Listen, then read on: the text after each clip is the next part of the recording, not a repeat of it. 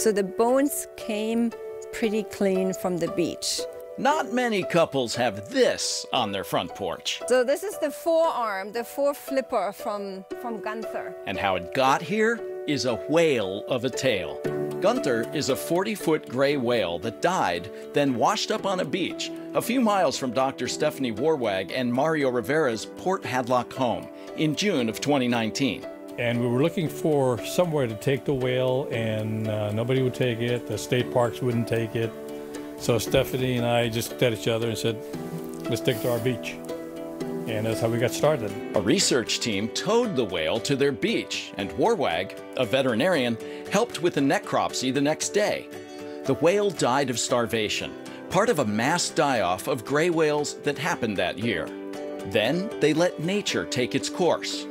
I have pictures with like hundreds of maggots on the whale eating away. They did an awesome job. When tides and scavengers began to scatter the bones, the couple got a permit to keep them from NOAA, the National Oceanic and Atmospheric Administration. We officially own Gunther. And we're going to use it for educational purposes with the Marine Science Center in Port Townsend. Only in the Pacific Northwest could you find people willing to welcome a whale carcass to their waterfront property and then stow all of its bones in their garage. Every part has so many amazing experiences. I mean, just seeing the decomposition, then collecting the bones, then trying to put it together. And Gunther has been adopted by the whole community. Local students helped move his 500-pound skull with a rowboat and some muscle. Retired shipwrights Les Schnick and Rick Brendan are now reassembling that skull in their Port Townsend shop. Everybody wants to know about the whale project, you know. It's been a lot of show and tell since it's been in my shop.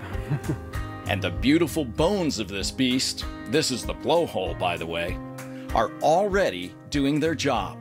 Yeah, I've learned a lot about whales that I never knew before. So that's where the eye lives, in here. The goal? To rebuild the entire skeleton, all 157 bones. That worked out pretty good. Gunther's final resting place? Right down there. Backyard. An unlikely spot for a whale skeleton, but a place of honor where Gunther will have a second life, teaching others about the whales that still live in these waters. It's beautiful. It's going to be beautiful. Yeah, a privilege that we were able to do it. Yeah. Thank you, Jim.